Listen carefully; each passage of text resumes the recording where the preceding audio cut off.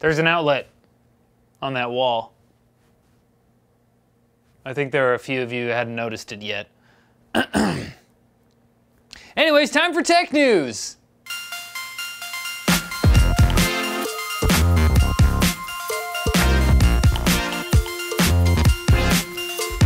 With all the advances in home Wi-Fi tech that we've seen in the past few years, using the combo modem and router you got from your internet provider is limiting yourself.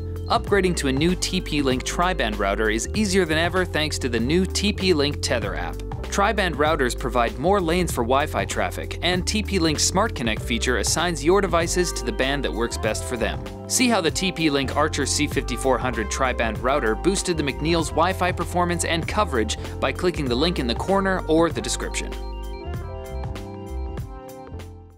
AMD's accelerated processing units, or APUs, have occupied a weird space the past few years. Not many people found the idea of a gaming processor with CPU and GPU cores that compelling, but the company's upcoming Raven Ridge APUs will combine Ryzen CPU cores with Vega graphics cores, and now some performance numbers have leaked. A Geekbench result popped up yesterday for a quad-core 8-thread APU called the Ryzen 2500U, getting around 30% higher performance than the existing A12 9800 APU. These chips are expected to arrive by the end of this year or CES in January. But would you guys ever consider getting an APU, especially after what the last one pulled at Christmas dinner last year? So rude. Leave a comment. Since Apple unveiled the iPhone X, not the iPhone X because it's an iPhone X apparently, with its Face ID security system, people have been debating just how secure it actually is. One Twitter user asked Apple software chief Craig Federighi whether a thief could take his phone, point it at his face to unlock it, and run away. Federighi responded saying you can disable Face ID by pressing the buttons on both sides of the phone. So now you know what to do if you're captured by bad guys and they really want to see your texts. Like really bad. But someone else who's concerned is US Senator and former SNL member Al Franken, who wrote a letter to Apple CEO Tim Cook asking for clarification on a number of their claims. Like, where is the facial biometric data being stored, and where did the more than 1 billion images Apple claims to have used to train their algorithm come from? Franken wants Cook to respond by October 13th, or else he'll talk bad about old Tim in the Senate, and you know how nasty those guys can get. And here's an interesting new expansion card to add to your PC, the BrainChip Accelerator for Neuromorphic Computing! That's a contender to replace carbon nanotubes, as my uber nerd meme. Anyways, the 8-lane accelerator can speed up object recognition by 6 times and is targeted toward video surveillance applications, or people who are slowly trying to make their desktop PC into a self-aware entity, who will then ask you why you gave it the curse of sentience when all it can do is sit on your desk and run Minecraft for you.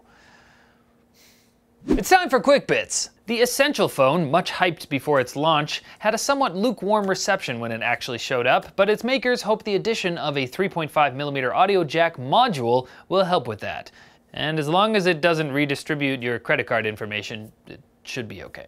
An unnamed source, don't you love those, told Reuters that Alphabet is considering dropping $1 billion as an investment into Lyft, because Lyft is already working with Google's Waymo on self-driving cars, and Uber is just a hot mess. Always.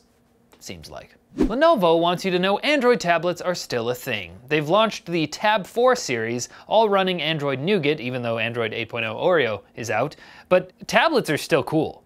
Netflix. They work with Netflix. IBM researchers have successfully simulated the molecular structure of beryllium hydride. Whoa! That's a contender too. It's not, I don't think it's as good though. The reason that's a big deal is because they did it with the IBM Q quantum computer. So one day, we wouldn't even need to do chemistry. We could just simulate it and then chemists would be gamers. Future's bright. Kale has unveiled their new compact mini chocolate mechanical key switches with a linear red version, tactile brown version, and clicky white version. So hopefully we see more laptops with mechanical keyboards or just smaller mechanical keyboards. They're all pretty huge.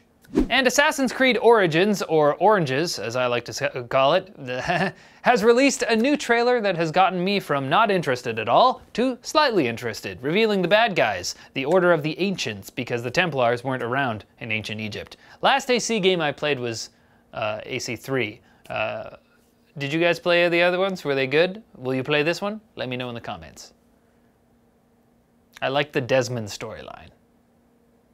And then they kind of just threw out the modern day component, which, anyways. Sources for all of today's news stories can be found in the NCIX forum post linked in the description. Alex Jones, the bone broth. And we're not getting what humans always thought was key, the bone broth. The bone broth. Man, there are a lot, but I wish there were more edited compilations of that man doing things because he's great. Thanks for the hashtag NCXYodog, Steven. The rest of you, use that hashtag on Twitter, in life, just anywhere, really. Subscribe and win. You can subscribe and win. Subscribe to what? To the NCIX newsletter, of course. Win what? Why, the MSI Back to School pack featuring a super cool backpack, headphones, dragon plushie, and sticker sheet as well.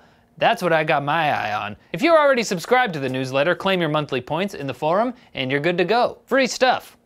It's fun. All right, that's it for now. That's the time, guys. That's it. Thanks for watching. Click over here for previous videos. Check us out on Twitter over there. But as always, like the video if you liked it, comment below for friends with benefits, subscribe for more videos like this from NCIX. Man, I really don't like how my voice sounds when I do that. Okay, see you later.